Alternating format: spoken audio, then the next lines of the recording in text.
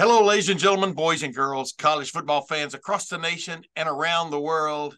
This is Tim May with the Tim May Show. And once again, my special co-pilot for this show. I've got a couple of co-pilots for this show, as it turns out, but the first one I'm going to let take the first leg of the flight. Matt Wilhelm. I fly the straightest, Tim. Yes, you do. You do fly the straightest. You also shoot the straightest. That's right. That's right. He's important in this segment because obviously Matt Wilhelm, former Ohio State linebacker, former NFL linebacker, former national champion linebacker with the Ohio State University. Welcome back again, man. And let's just jump right into it. Obviously, the big news of this week, Ohio State, is not that Ohio State's been invited to the Cotton Bowl or is going to be playing in the Cotton Bowl against a game Missouri team. It said it's going to be doing so with a new starting quarterback of some sorts, probably Devin Brown, but I don't know if it's stunning news. A lot of us around the beat thought something like this was coming down, but Kyle McCord suddenly announced his entry into the transfer portal. Now, you can enter the transfer portal and not go anywhere, but that's not going to be the case. It doesn't appear with Kyle McCord. And just, number one, what was your reaction to this news? But then, you were among many who thought Ohio State could have gotten better play from its quarterback this year, along with, other places, but not going to lay it all on Kyle McCord. But just what was your reaction when you heard the news, and where do you think Ohio State goes from here? That's a great loaded question, and so you've given me the floor for now 5 minutes to answer all those questions, which is fine. It's how it always is. Well, first and foremost, thank you for having me again, Tim, and all the people across the world that listen to this. We're very appreciative of you. Not a surprise, and truthfully, and I have to say this, I got peppered with probably a dozen text messages as that news hit this morning, and frankly. And it's nothing so much against the kid, right? Kyle McCord himself. My response to all of these messages was good riddance, frankly. And here's the reason why. And we've talked about it as the season's gone on, about what we've gotten accustomed to at the quarterback position since Ryan Day has come to Ohio State, either as the quarterback coach, offense coordinator, and now head football coach, play caller, whatever, all the above, right? Offensively. Iterations. I did the math this morning. 148 touchdowns over the last 4 seasons thrown by the two young men who are both playing in the National Football League in this same system with probably the same talent at wide receiver. Now, offensive line, run game, we can get into the weeds if we need to, but I'm going to leave it at that. That's averaging 37 touchdowns a season. And mind you, Justin Fields, I think, had 22 in his first year as the starter at Ohio State. Probably rushed for 15. I didn't look at that. I'm just talking about throwing touchdowns.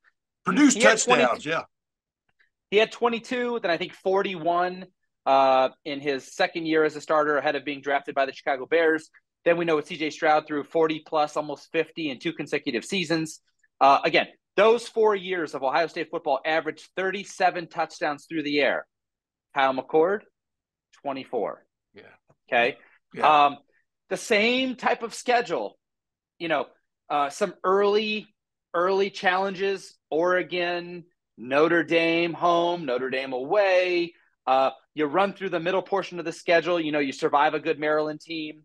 You beat Penn State. You roll undefeated to the game, right? Yeah. So I just think flat out, I was hoping McCord would win out the battle, because the one thing I didn't want was the completely unproven player like Devin Brown, who was everyone was so more enamored with his athleticism and his legs than he was his arm. Because you look at the two guys, again, prior, C.J. Stroud just started running with the football in the Georgia game when the program's life was on the line against Georgia and an opportunity to play for a national championship, stood in the pocket and threw the football. Justin Fields probably ran too much early, why he only threw for 22, then stood in the pocket and threw the football. C.J. Stroud stood in the pocket, threw the football. And Kyle McCord stood in the pocket, threw the football. So I wasn't so enamored with Devin McCord just tucking it like Terrell Pryor and running with the football and then learning how to throw it in our offense and wasting the talent we have at wide receiver. Otherwise, Brian Hartline and the hard work that he does each and every offseason to go get the 5-star receivers would be irrelevant in our system. And so it was good riddance. it was all because it didn't look close enough to what we've become accustomed to at Ohio State. And we can dig into the weeds about why. I believe, and I do not have a fact, black or white. I haven't, reached out to any contact. This is completely off the top of Matt Wilhelm's head. I believe a conversation over the last couple of days has gone like this. But I have been in tune to some of the links to Ohio State's players that are leaving to enter the transfer portal, and also the 5 quarterbacks that have thrown for a boatload of yards, more than Kyle McCord did in this one season, that have become available through the transfer portal. Is I believe that Ryan Day, after going 0-3 against that team up north, is backed into a corner and needed to do something brash to save himself and to create the opportunity that he believes that next year at home against that team up north, if the same situation arises where 11-0 and 11-0, and I know it's completely different with the 12-team playoff, but and we can get into that and do a whole nother show, is win the game that matters most to the school that we play for and that we root for and that I went to and that I beat the last 2 times when it mattered most, which is win the rivalry. Yeah. And I'm actually glad to a certain extent. I'm a little embarrassed to play Missouri, which is like, gets good once a decade, but look out for Missouri. I'm just telling you, go ahead now. That's fair. That's fine. Whether we win or lose the bowl game, does it really even matter to us Ohio State fans?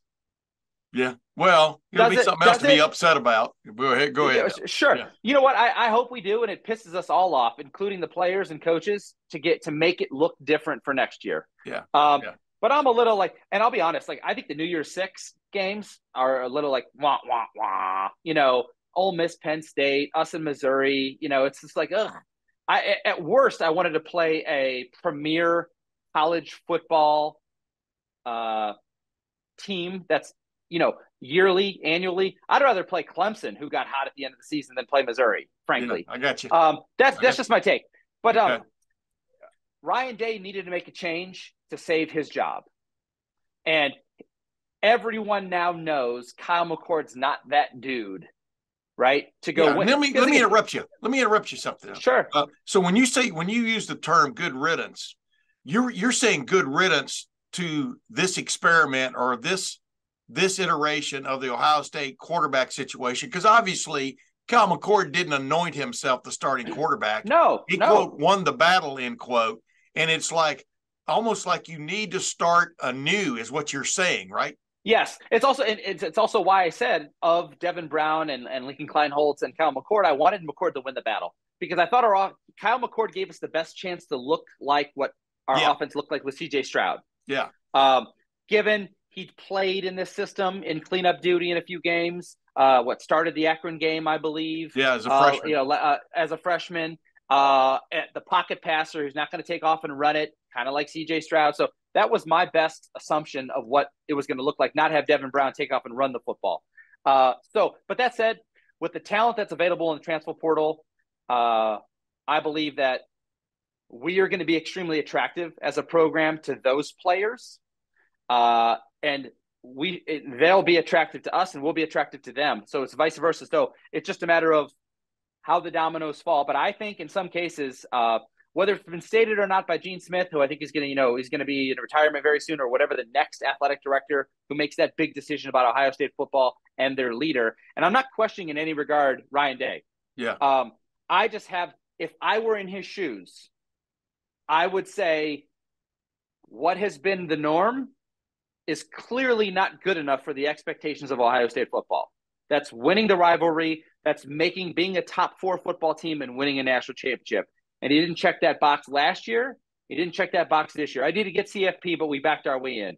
I would prefer, and it's again, I sometimes, people send me screenshots of message boards about Ohio State football.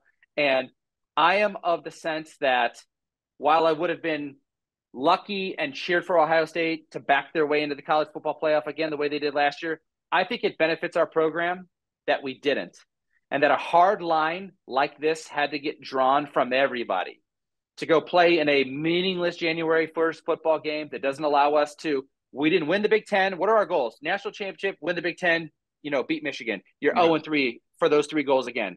Yeah. Okay, so you're going to get some cool bowl gifts and go play in a game in Texas, and not be in Ohio, at the end of the year. That's about it, right? Yeah. So it allows you to go wipe the slate clean and have all the critical minds that have input on what our next step is. Ryan Day, Mark Pantoni, Gene Smith, the quarterback coach. All those minds are going to all come together now to create a plan of what next year's iteration, offensively looks like. About who is it going to be, a youth movement and go with Devin Brown, Lincoln Kleinholtz, Air Noland, if there's an opportunity to play as a freshman and compete as a freshman, or is it to throw one of these graduate transfers or one of these transfer quarterbacks into the mix, a la kind of what Notre Dame did this year with Sam Hartman? Yeah, which didn't get them where they wanted to go either. Beware the import portal, as I call it. Question here: the idea, the word that keeps coming to my brain when it comes to what Ohio State, not just maybe even Ryan Day, but what their fans seek in a quarterback, the word dynamic is what comes to my mind.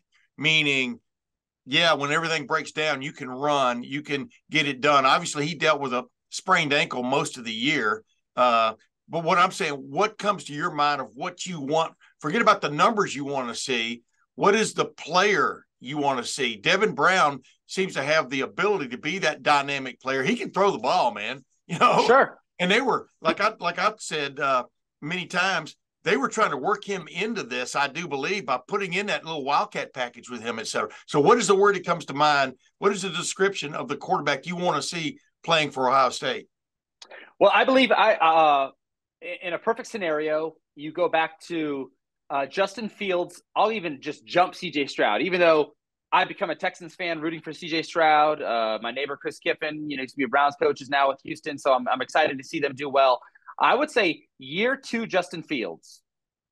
And what does that look like? That means throwing for 4,000 yards and 40 touchdowns. But yet, at any given time, you can take off and get us a first down with your legs. Yeah. And I didn't say scram. And again, I know JJ McCarthy's scrambling around to get that first down against us. Yeah. Was huge. It's demoralizing for a defense. And I've been that guy. You're great on first down. You're great on second down. You got them in 3rd and 8, 3rd and 7 plus. You feel like you know exactly what they're going to do. You cover them up. The rush doesn't get home. Quarterback escapes, walks out of a tackle, reaches over the first down marker, and moves the chains. Yeah. Now you got to go do that again. And so to have a guy that can do that, and we saw at the biggest stage against the defense in Georgia, just to talk about Stroud and how that mindset shift with that all hands do whatever it takes necessary mentality at the quarterback position, and with Ryan Day as a little bit more of a loose play caller, I think everybody can kind of have a feel that's the way that it was. Like, we're not supposed to be here anyway, and we're playing the number 1 team. We're playing the juggernaut. Let's just let it rip. Yeah. And to have that mentality and have that guy that can take off and run is demoralizing for a defense. Yeah. And so that means you got to have a plus athlete, but a guy who wins with his mind and with his arm from the pocket and on the edges in the pass game. Yeah.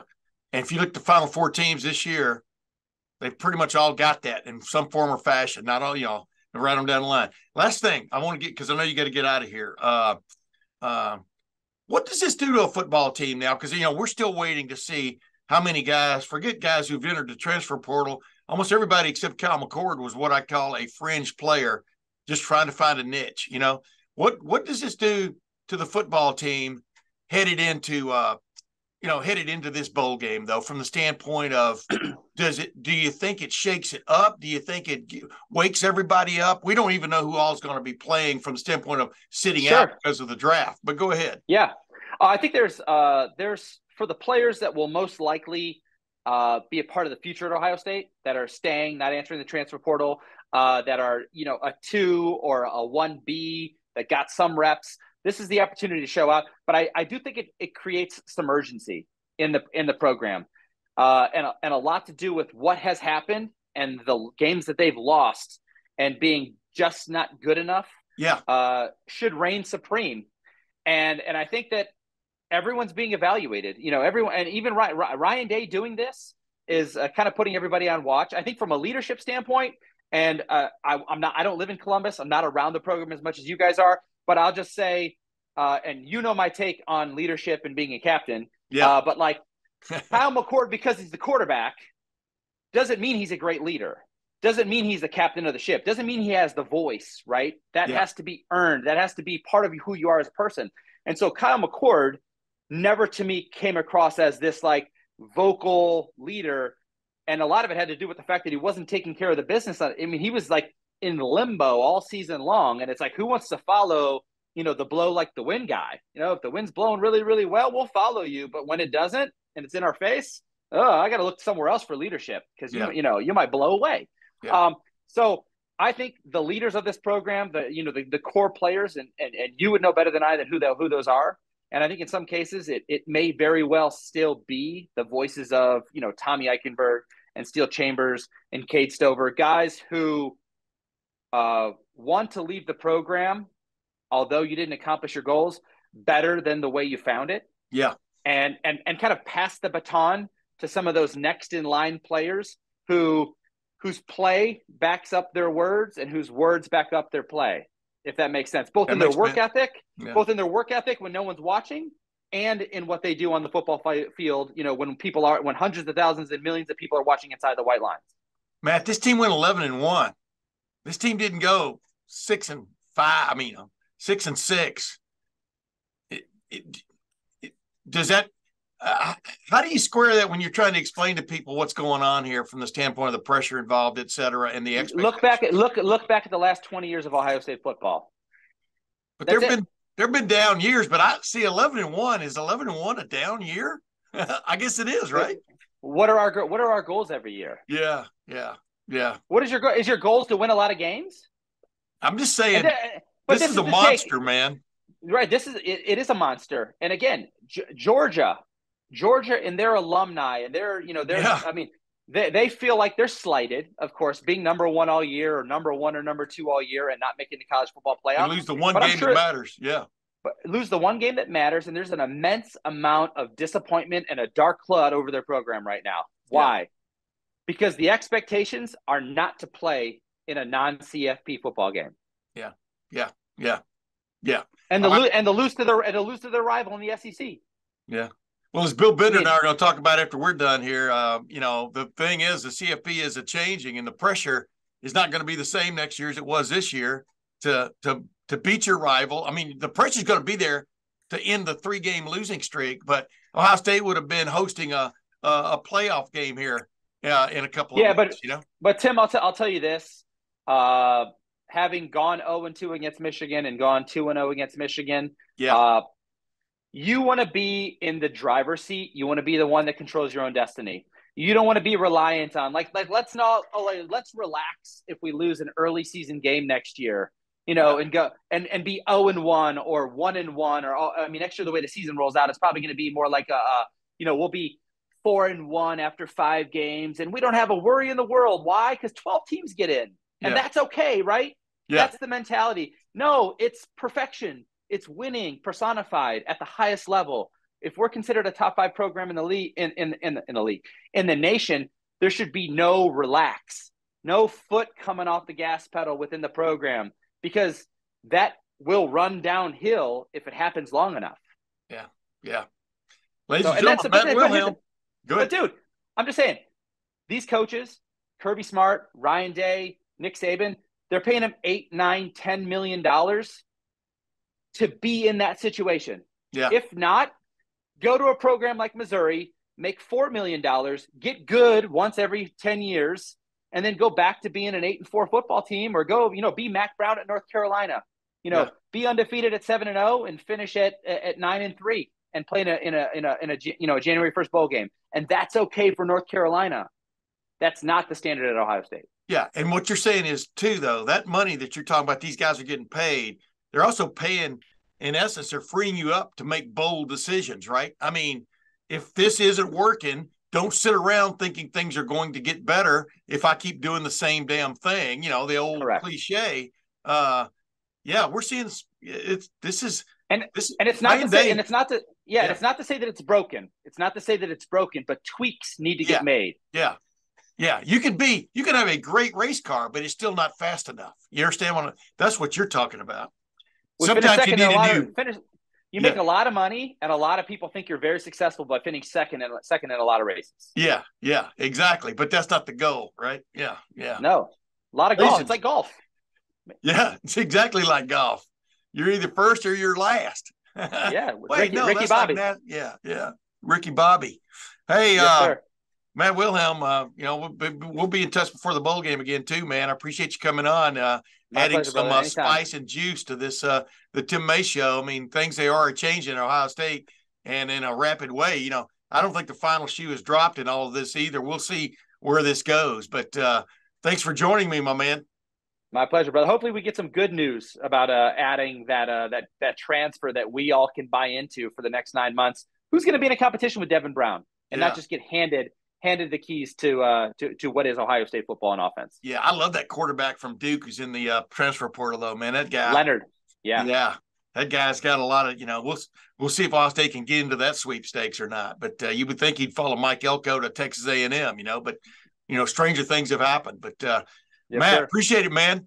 My pleasure, brother. Have a good day. Yeah, let's get to my conversation now with Bill Bender of the Sporting News. Hey, before we get to that conversation with Bill Bender of the Sporting News, just want to remind you about the Game Time app. GameTime.co is the place to go for tickets, whether you need them now or you need them in the future.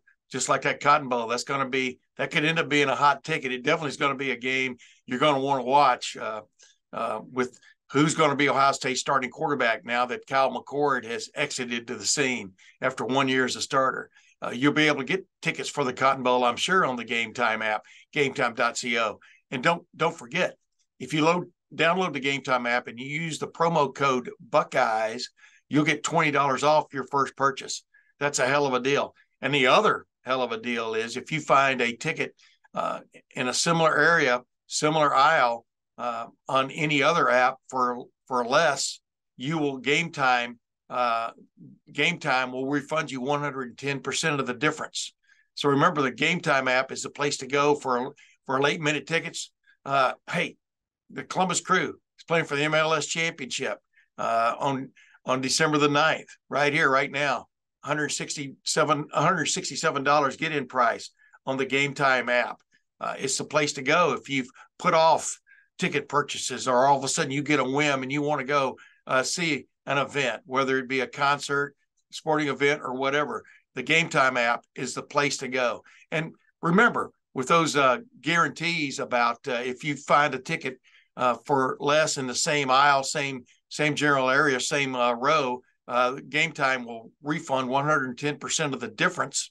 And of course, terms apply with any kind of guarantees. So the Game Time app, that's the place to go, either right now or in the future. The Game Time app is a place to go to find your ticket to the biggest sporting events.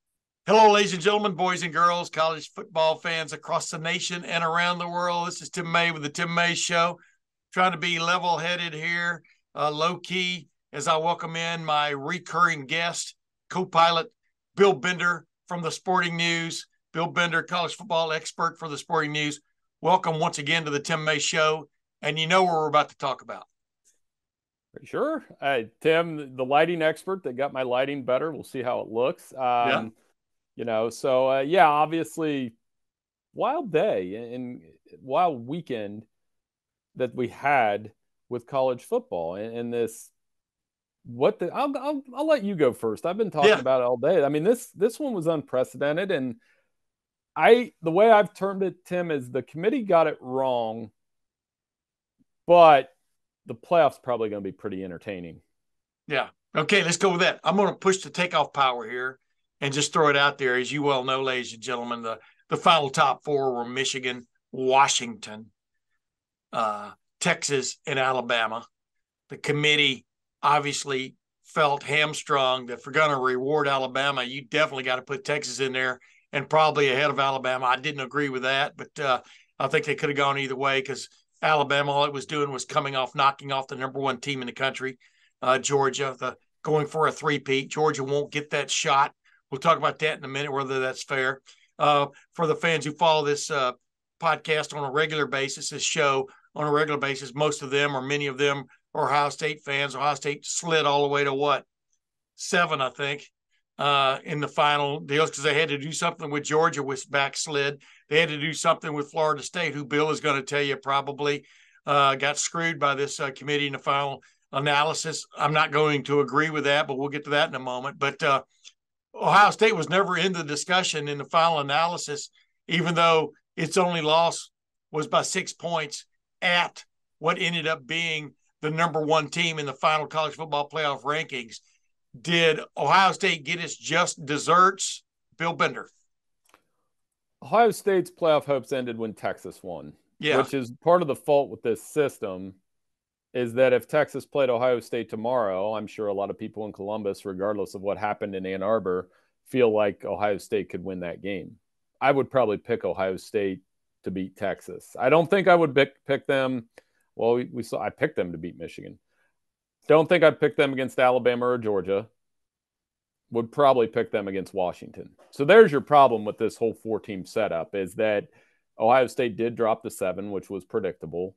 But when you're in a 4-team setup, they were drawing dead on conference championship week and needed a very specific set of things to happen. Yeah. But the second Texas won, that was over. Yeah, absolutely. I mean, it was all over but the smoke clearing. There was a lot of smoke involved, as you well know, Bill. I'm not going to get too melodramatic here, but I do want to ask you this.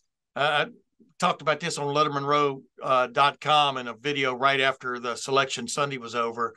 And, the funny thing about the Ohio State team you might have seen in the playoffs and the team you might see going against Missouri in the Cotton Bowl, which, on the face of it looks like a compelling Cotton Bowl, but you could have, I don't know how many Ohio State players could opt out of playing in that game based on they're not in the college football playoff now. You get ready for the NFL draft and move on and protect yourself. The next several weeks are going to be interesting to watch in that regard, aren't they? Because some of these teams aren't going to be what they were on Selection Sunday. Yeah, and as I was telling you, one of my first marching orders once these things are over is we predict all 41 bowl games. And wow. And it's the hardest thing I do because coaching changes, motivation, things like with Ohio State where they could have several players not play and still very easily win the game. And they are going to run into a motivated Missouri team because Eli's trying to build a program. You heard the Connor Stallions joke on the ESPN playoff show. He's got a sense of humor. Yes. He does rub some people the wrong way. So for the Ohio State fans that are into that game and right into it, he's going to rub you the wrong way immediately. Trust me. Yeah. And they got a talented team. And Ohio State's going to have to show up to play. I don't have those two played since the Andy Katzenmoyer took the quarterback's head off game. I'm not sure they have. Corby Jones, man, decleated, puts the D in decleated. That Andy Katzenmoyer hit. Andy Katzenmoyer was like co-host on a pregame show I was on all season here with for Ohio State on 97.1 The Fan, a station you frequent, and I brought that up to him every chance I could because that's one of the great hits of all time on Thoreau Field there. But real quick before we move on, if most of the Ohio State guys end up playing, is this a pretty good matchup in your mind? I mean, a Missouri team that got beat by Jaden Daniels in one of the most remarkable exhibitions of football by one single human that we saw all year, and then got beat by Georgia, had a chance to, for 2 years in a row, played Georgia right to the hilt and then gave it away in the fourth quarter. Is it a little bit compelling to you, that matchup? Yeah, sure. I'll find a reason to watch any of these things so I don't have to wrap presents. Me too. I'll get out of wrapping presents if I really got to watch this Boca Raton Bowl, honey. Yeah. If I don't do that, now I'm making a joke, but Cody Schrader can run the ball. They got the nation's leading rusher. Yeah. I always want to call him Connor Cook. Brady Cook. Yes. Was very efficient this year. And Luther Burden, if he plays, that's another weapon they have. This Missouri program played with a ton of confidence. I'll still pick Ohio State to win the game. Yeah. I think they haven't seen a defense quite like that. Probably even, and that's even counting Georgia, because Ohio State's defense plays with a lot of, sound. They don't give up the big plays. They still didn't give up the big plays against Michigan. Yeah. So I think it's weird, and I'm sure you guys have touched on this over there, that I still think Ohio State's defense played well in Ann Arbor. I do. And they haven't seen something like that. So it could be ugly. I mean, now Ohio State, it does depend on, okay, are those edge rushers playing? Is Marvin playing?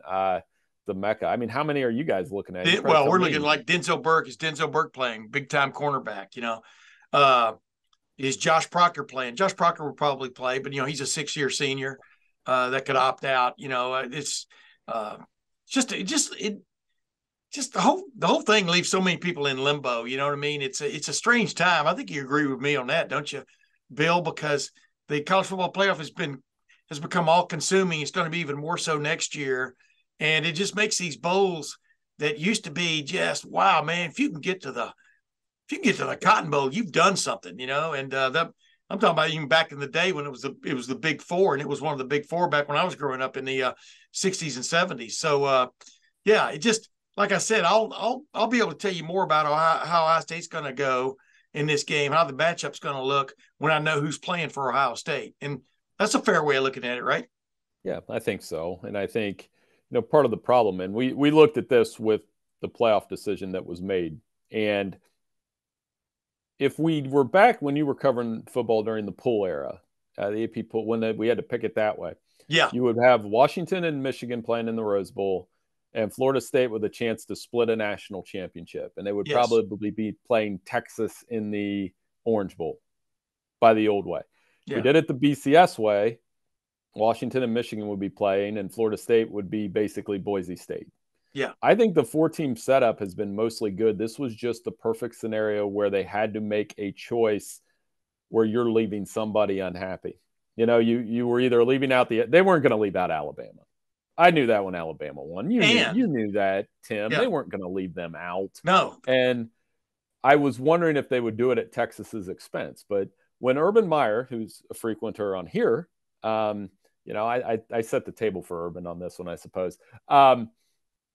When he said on the Big Ten Championship postgame, they cannot take Alabama without Texas. That's when it hit me that, you know what, they're probably going to leave Florida State out, because Urban was right in that instance. You couldn't have done one without the other, or you couldn't have put Alabama in and not had Texas in. Yeah, yeah. I tell you what, he and I, Urban's Take I do with him every week. We're going to, I don't care if people see this as me buttering him up or putting him in the toaster or whatever you want to call it. Texas was his number one team going into the year just based on talent, what they had coming back, et cetera. And he talked about that. And then, of course, they get beat by Oklahoma. Everybody forgot about him. He was the one who was saying on that Urban's Take and elsewhere, even on his on the dais there with the other guys on that Fox Big Noon kickoff. Hey, this was like 7-8 weeks ago. Don't sleep on Alabama. When everybody was putting down Alabama after the loss to Texas and that near fiasco at South Florida. And he was right. And right now you look at it, Texas, Alabama opened as a 1.5 point underdog to Michigan. And by the middle of the afternoon on Sunday, after the pairings had been announced, Alabama had moved into the favorite role because everybody started scratching their head like, wait a minute. Remember Jalen Milroe? Remember Alabama coming back and playing the number one team in the country and basically taking control of that game? I'm talking about Georgia. I think Alabama is really the snake in the grass in this whole deal. What is your take on that, Bill? Oh, they'll win the game. Like knee-jerk reaction, and I'll have to break it down more, but I'll pick Alabama to win. Why wouldn't you? I mean, Michigan's offensive line has some serious issues. Alabama has more talent. Alabama has a quarterback that's figured things out. I'm not saying Michigan can't win, but Michigan did not run the ball well against Iowa. And Iowa's good on defense, but Alabama has better players on that side of the ball. Yeah. And you know who's representing Florida State in this as a team that was a lot like Florida State, but not, things didn't get that bad for them because the team didn't lose its starting quarterback, which was the difference maker, is Washington. Washington had some close calls, after that first win over Oregon. It just seemed like Washington got in the easy chair and just kind of, won some games almost on reputation to a certain extent. But then when they needed to beat Oregon again, they did it fair and square, so to speak. Oregon didn't make any stupid decisions with its fourth down and go for it kind of situation, Dan Lanning, and Washington beat them again. And here's Washington in the top two, playing Texas. What's your thoughts on that matchup? Tough one to pick because Washington absolutely can win that game. They beat Texas in the Alamo Bowl last year. Yeah. They're that team that has won 20 straight games. They have 3 really good receivers. Their receiving core, yeah, I'll say it. Their receiving core is as good as Ohio State's. I agree. I mean, because they've got Rome, they've got McMillan, they've got Polk. They've got creative play calling. They're pretty good on that side of the ball. This is probably a toss-up, but Texas is playing outstanding football right now. And I think it's set up to be a rematch between Texas and Alabama, that 10-point game they played down in Tuscaloosa in September, where Quinn Ewers played awesome. They've got good receivers. So, and it's down at the Sugar Bowl, and that's a little bit of an advantage for Texas, I think. And that's why Michigan, people that were asking, why would Michigan – as the 1 seed, why wouldn't they be in the primetime game? Well, they chose the Rose Bowl. Yeah. They want to go out there. And I believe that's their first Rose Bowl in a long time. I think the last one was I can't even remember. Yeah. USC when maybe 06. Yeah, it's been a while. It was the year of 1 and 2. Yeah. Pretty sure. Maybe we should have looked that up to make sure, but I didn't. But you're right. I mean, and number 3, you don't want to be playing Alabama in New Orleans, where the whole state of Alabama, if it made up its mind, could all drive there in a couple of 3-4 hours. So that made all kinds of total sense from a traditional standpoint, et cetera. Of course, I think the last time Alabama played in the Rose Bowl stadium with something on the line, was that the Alabama-Texas national championship game? I'm trying to remember. They did. So they've played in a quote-unquote Rose Bowl when they went to – in the stadium, yeah. Yeah, exactly. In the actual stadium, I think you got to go back to the Texas national championship game. Yeah, when they played the Longhorns and Colt McCoy got hurt. But, as far as a uniform game, that'll be fun. As far as the history of the Rose Bowl, that will be fun. And as far as high television ratings, that will probably be – in the neighborhood of that first semifinal between the Buckeyes and Alabama, because as I know the answer in Columbus, right? But I think America's rooting for Alabama. Isn't that crazy? It's like Darth Vader. Darth Vader is still Darth Vader, but he's wearing another costume now. He's wearing the costume of a popular figure, in folklore, and going in there because, man, I just. Well, the way I put it, Tim, was for those I'm stammering because you know what I'm thinking about Michigan right now. Go ahead. Well, no, I'm just saying for those that want Michigan to get theirs, so to speak, to get that comeuppance, to meet their maker and pay the bill. I mean, there's no better form of justice than Alabama. Yeah. I mean, because they are the most merciless program in college football since Georgia. No, I'm just joking. Since Georgia the last 2 years, right? And they are the Death Star. I've compared them to the Death Star since you used the Star Wars analogies. They just built a new one. This one's a little bit different with Jalen Milroe, but it's pretty darn efficient. It's got a laser beam. The Death Star has a laser beam named Jalen Milroe, and you're exactly right. And it's funny that calling someone a Death Star is actually a compliment on this show. But it's where we are, ladies and gentlemen, college football in one of the strangest years ever.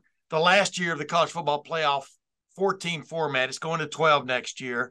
You know what? I think I'm going to miss, because I don't care who 11, 12, and 13 are and 14 are, but I think I'm going to miss the drama, Bill, of who number 4 is, because it's hard to make up what we just witnessed. A team win a Power 5 conference, go undefeated, lose its quarterback along the way, still figure out a way to win games, go undefeated, win its conference championship game over Louisville, and not make the Final Four. It's unprecedented, actually, in a college football playoff era, but not anymore. And we're talking about Florida State, ladies and gentlemen. Right. There'll never be a scenario what happened will happen again, because if you win your conference and go unbeaten, from now on you'll be in. The cost was next year when I'm doing this podcast with you, we're going to be debating, well, did they get Ole Miss and Georgia Tech right. Well, Georgia Tech's a bad example, but you know what I mean. Did they get that 13th team in there that should have been in there? And that's absurd. Hey, wait a minute. Shouldn't Liberty and SMU be in there, or Liberty and Tulane? You know, how about the Flames? Shout out the Flames getting to the New exactly, Year's absolutely. Their quarterback's nice. And SMU, yeah. I don't want to have that argument, but the trade-off for me as a proud Ohio University alum is there is that sliver of, man, we might get into the 12 seed, and I will absolutely be down there wherever they play. Against a Ole Miss or a Penn State or, you know, that kind of thing. That's the trade-off. But I will miss this because between 4 and 8 would have been the right numbers. Yes. 8 would have been the right number. Agreed. 8 would have been 6 or 8 to me, because 6 you're getting into, you can give the team a bye. But I don't believe in that. So I don't want to discuss. Well, we can discuss that if you want. You don't want to discuss it, but I got 8 would be perfect. Yeah. 8, yeah. Three wins. And what do we got this year with? You'd have Ohio State in there. You'd have Florida State in there. Georgia. You'd have Georgia in there. Georgia, which you can argue deserved the right to try for a three-peat, you know, based on all the other criteria, but they didn't win a conference championship. And who am I leaving out? Ole Miss? Who am I leaving out? Somebody like that, yeah. And you have 1 through 8, and the best part about that was you could have a home game at Ohio Stadium that isn't a 5 through 12 game. Like the reward for a 1st through 4th seed should be home game, playoff home game. That's why we did this, so we could see Ole Miss come up and shiver at Ohio Stadium or Kinnick Stadium or Michigan Stadium. That's part of the allure for the Big Ten fan, is you're bringing these Southern teams up there. Yeah, I think that's a stupid allure. And if I'm Ohio State, I don't want to play when it's 25 degrees and possibly snowing. That takes away a lot of what I'm all about, which is, splash and dash, with a big high-powered offense, running the ball and throwing the ball. And, that's why I agreed with Gene Smith when he talked about possibly playing that game in Indianapolis, if in fact it ever came to pass. Now, of course, he's going to be moving out the pasture, the end of June, as the outgoing Ohio State athletic director. We'll see how they handle that. But I want to see things on an even Steven kind of basis because I don't think bad weather helps either team. And if it does, it's usually the team that probably shouldn't be there in the first place. But I want to get into this. What was your Final Four, before it all came out? What was your Final Four for this year? Wrong. I've never got it wrong. I was mad because it's the first time I got a team quote unquote wrong. I had Michigan, Washington 1-2. I had Alabama 3. I thought they may jump them all the way up. And then I had Florida State 4 because I just don't believe in what they did. And I think the worst part of all this, Tim, to me, isn't that Florida State got left out, because I feel the worst for Jordan Travis, because Jordan Travis became the name that we're associating this argument with. And do you think he feels good about having his ankle snapped?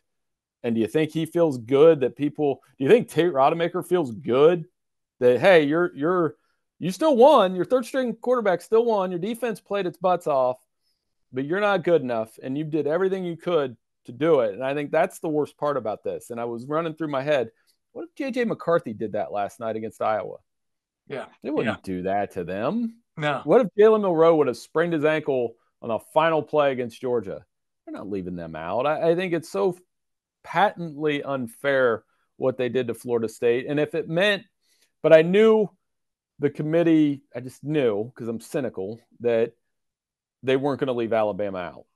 They just weren't going to leave the SEC champion out. Not after all that stuff Greg Sankey said on game day about Sesame Street, and not after watching Georgia and Alabama, where you were like, yeah, these are probably the 2 best teams in the country. Yeah. Well, here's the thing.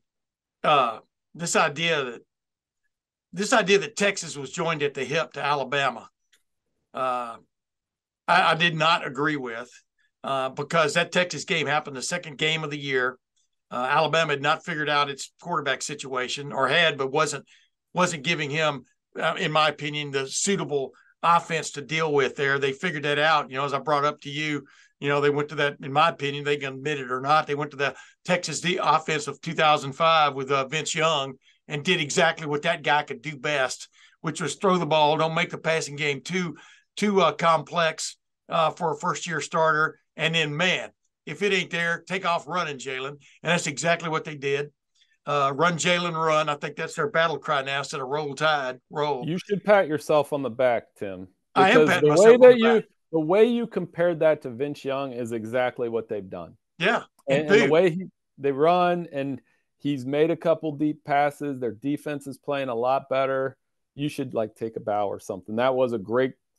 Think about that combo and what it does to a defense, though. This guy is really accurate on deep balls, and then he runs like a 4.40. You understand what I'm saying?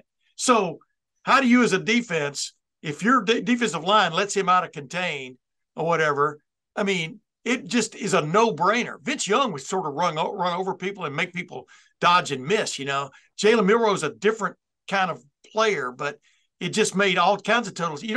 Things don't have to be complex if you've got a great player. And that's what Alabama finally seized on. So Alabama, who knows? Michigan may thump them. I don't see that happening at all. But what I wanted to get to, though, with you is what you just touched on about Travis Jordan.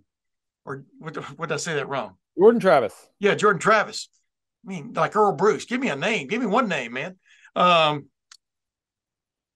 What next year? First round playoffs. You get in. You got a hell of a quarterback. He gets you to the promised land. You win that first round over whomever, game because of mainly your quarterback. But in the meantime, he gets hurt. Okay. You understand what I'm saying? You're still in the playoff. You still have a way. You still have a chance to beat Florida State and figure out a way to win that next round and stay in the playoff. That's why I didn't like the argument that they used, like you just brought up, about Florida State losing its quarterback, and suddenly, you don't belong. And there's something to be said, like you said, for running the table. I don't care what league you're in, running the table in this modern age where teams are so close to each other should have been rewarded. I do believe, although that wasn't my Final Four. My Final Four was, because I knew what the committee would do. My Final Four was Michigan, Washington, Alabama, and Texas, because Alabama beat the number one team in the country on the last day of the season. Texas beat Alabama on the second weekend of the season. Big difference. I'm not opposed to that, Tim. I thought they could have bumped Alabama ahead of Texas, and I wouldn't have cared because of everything you just said. And then you have Alabama, Washington in the Sugar Bowl, Michigan, Texas in the Rose Bowl, and they played a Rose Bowl out there a while back too. That was a pretty good one. Yeah. And then you could tease Michigan or Texas against Alabama. Now Washington could get in the way. I will say this. This is the first time in a minute where I felt like you can make a valid case that all four teams could win it. Yeah. And in the past, I haven't been able to do that. Like I could, like last year, I could have been like, who was it even last year? No, last year it was TCU. I didn't think they could win it. I didn't even think they could win the first one. So and then they win the first round, and you kind of go, wow. And boy, did they get killed in the second round. Second round was not good. Hey, I wanted to ask you that. TCU was sort of a Florida State in a way, when you think about it, because they had to be people who were, if they're honest, on that committee were just going, come on, Jeff Brom, can't you get a touchdown and a half? You know what I mean? And to remove the Florida State conundrum, because when you looked at TCU got there just by figuring out a way to win games. You remember all the drama that was involved with that team, and they get in there and they win the first round. You go, see, they belong. And then, boy, they did not belong. From the second half against Michigan on, they really got thumped.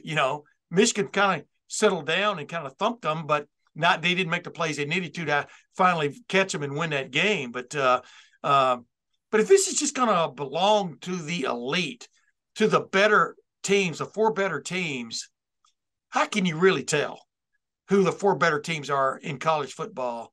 Because Oregon can play with Michigan. Oregon can play with Florida State, with Texas. You got to believe that, right?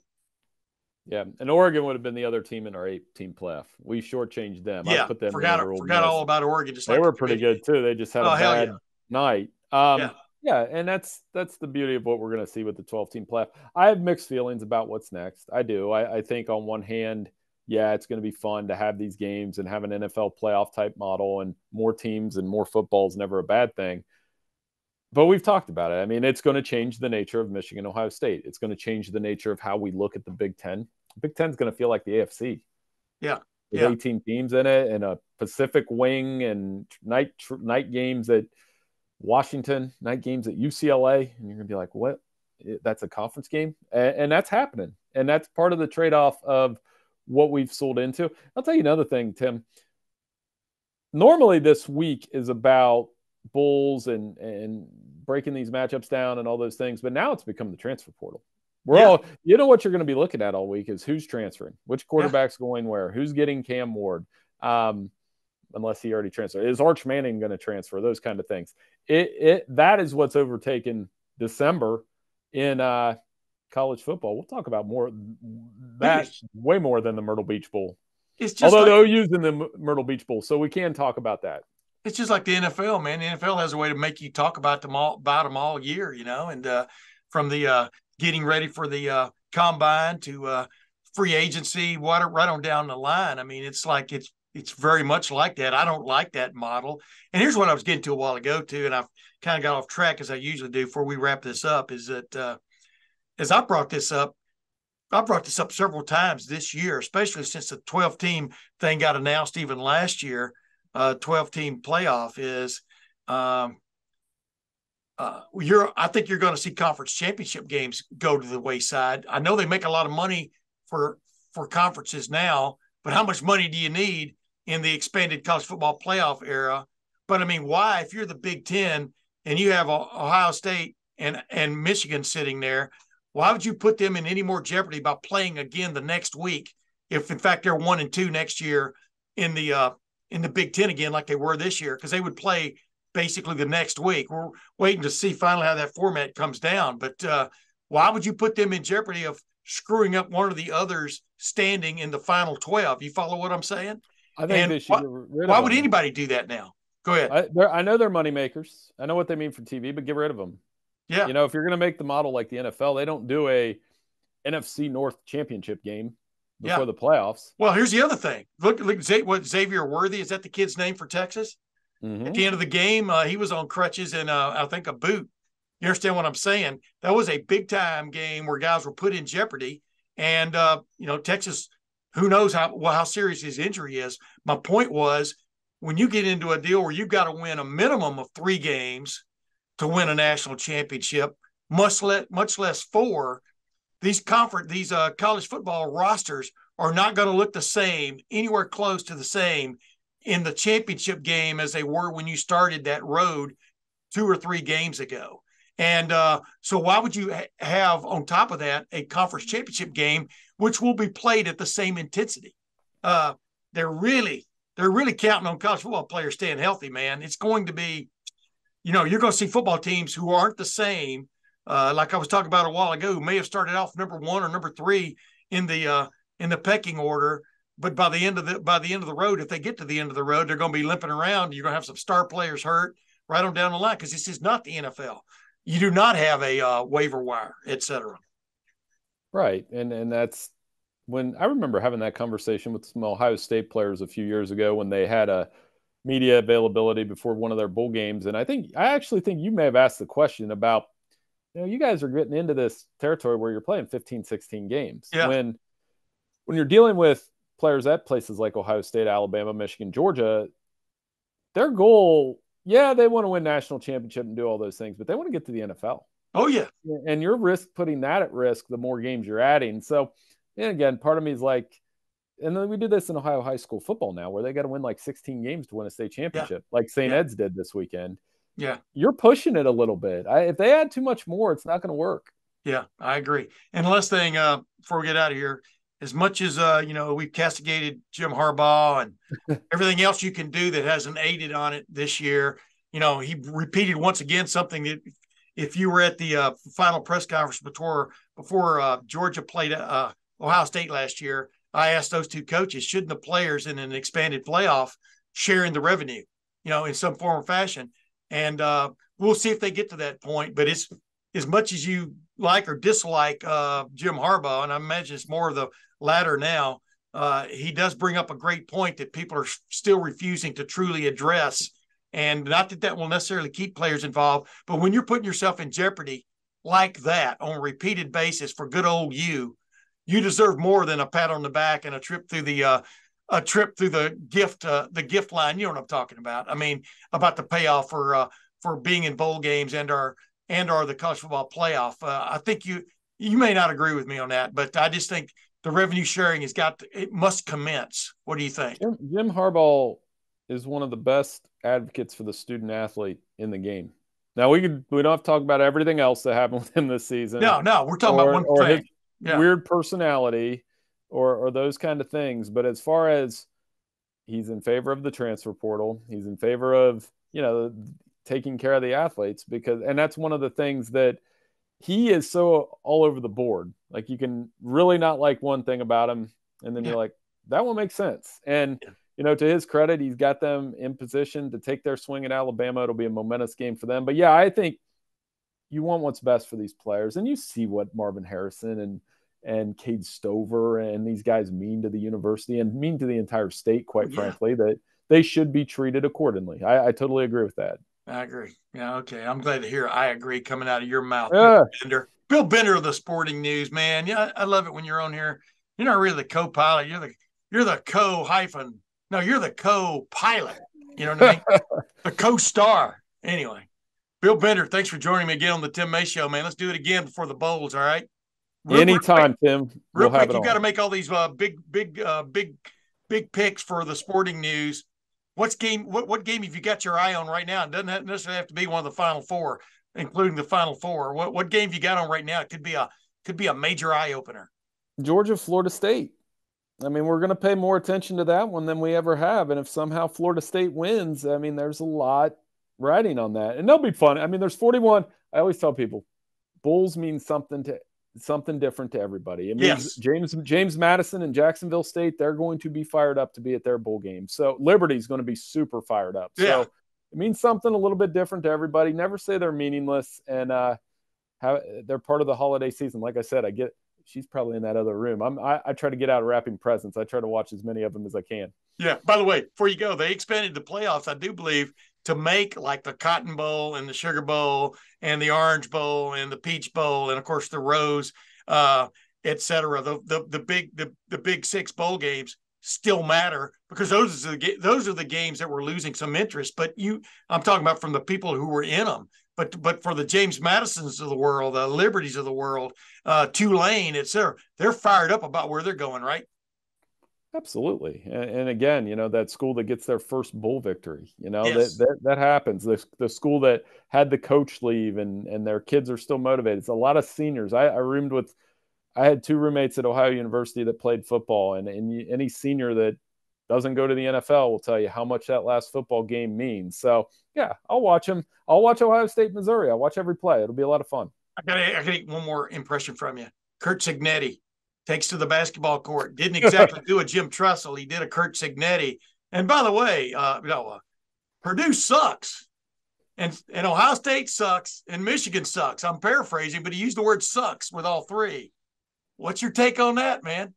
Well, Purdue's one thing, but he went into the prison yard and picked the fight with the 2 biggest inmates. I mean, they haven't beat Indiana since – Indiana has beat Ohio State since like 87. You'd probably know that. Yeah, 88. They beat them 2 years ago. That was close. 88. Yeah. I feel like Anthony Thompson was the tailback when they last beat Michigan in I got great stories about those games, but go ahead. Yeah. Yeah. So, I mean, he's picking a fight with the 2 mammoths. So that'll add some spice to those games. It's one thing when Tom Allen was doing it and ESPN would clip to the locker room. And like you said, the first thing I thought of is not exactly how Jim Tressel approached that. He didn't phrase it that way. Yeah. He was like very eloquent, like Abraham Lincoln. And this one was the bar fighter coming right out. But I don't think Ohio State and Michigan, they'll use it as bulletin board material. We all do. But maybe beat Purdue first. Yeah. Well, there you go, ladies and gentlemen. Bill Bender, one of my favorite people of all time. I owe him about 25, 30 breakfasts. Maybe I can get it all in one big buffet one of these days. We'll see. Maybe if we hit Vegas together. But anyway, Bill, thank you once again. And ladies and gentlemen, thank you once again for tuning in. Until next week, we'll see you then.